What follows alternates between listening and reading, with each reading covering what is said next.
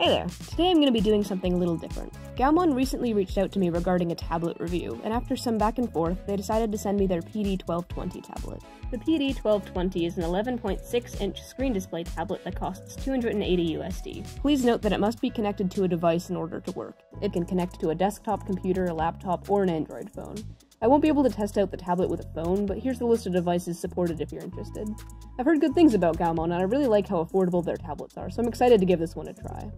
You'll have to pardon my video quality. My setup for the unboxing was a guitar stand Velcro strapped to my closet door with a phone balanced on top. I'm a professional, guys. The first thing in the box is, of course, the tablet, which is a nice size and surprisingly light. I could easily hold it with one hand.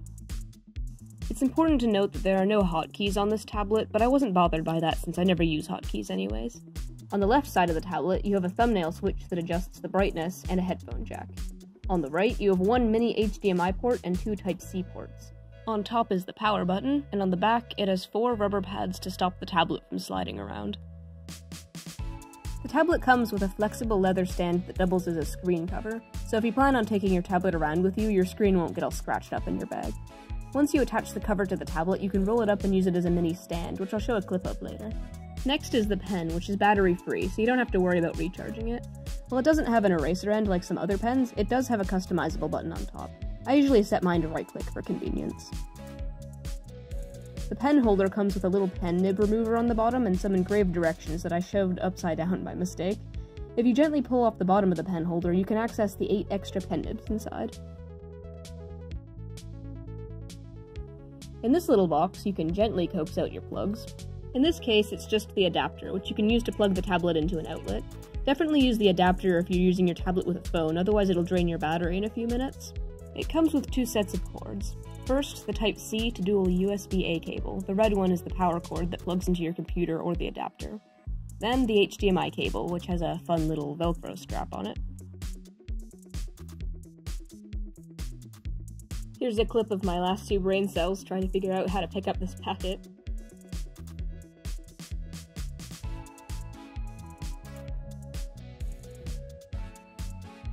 Inside are some accessories and odds and ends.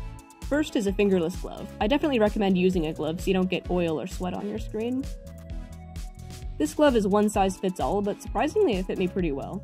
I have small hands, so large hand-havers be warned, it may not fit you.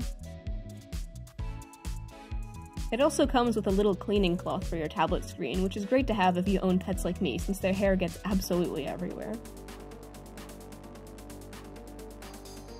And finally, it comes with a leather stand guide, a warranty card, and a user manual.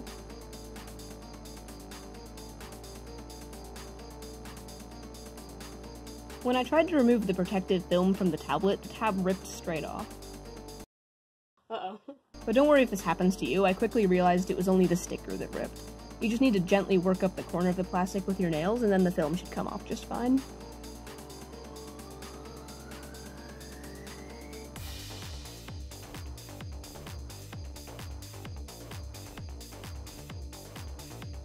I'm really happy with how effective the glare reduction is, since I find the reflections on my current tablet distracting.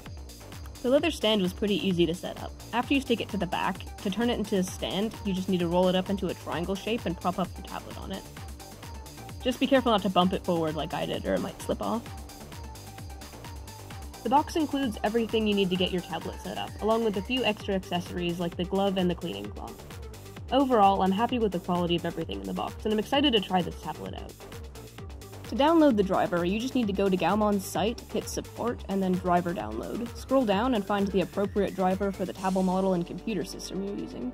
Hit download and then open the startup to begin setting up your driver. Now, this is where I ran into a bit of trouble. After I installed the driver and opened the app, I couldn't continue setup because the app said device disconnected. I made sure I had the tablet plugged in correctly, I ran the app on administrator, I tried both versions of the Windows driver on this site. Everything I could think to try, but nothing helped. I emailed GAOMON and they advised me to uninstall the driver and then try the tablet without it. Surprisingly, the tablet connected and worked totally fine after I removed the driver. However, I noticed that the pen would register normally when I tested it in Paint, but when I used Photoshop it wouldn't let me draw or use any tools. Back to GAOMON I went, and they told me to try reinstalling Photoshop, which fixed the problem. Trying to figure out why the driver and tablet weren't working was really frustrating, and honestly, I think it's strange that the tablet works better without its driver. I think it's definitely a notable problem, since using it without the driver renders all tablet and pen keys useless and prevents you from adjusting your pen sensitivity. However, I do want to thank the GAOMON employee who got back to me so quickly and helped find a solution. I still don't understand why the driver wasn't working, but I am able to use the tablet now. If you have trouble with the drivers like I did, here's the quick breakdown of what worked for me. And with that done, your tablet is ready to use. In part 2 of my review, I'll be making a speed paint of Blur layer, explaining my art process, and discussing my experience drawing with the tablet.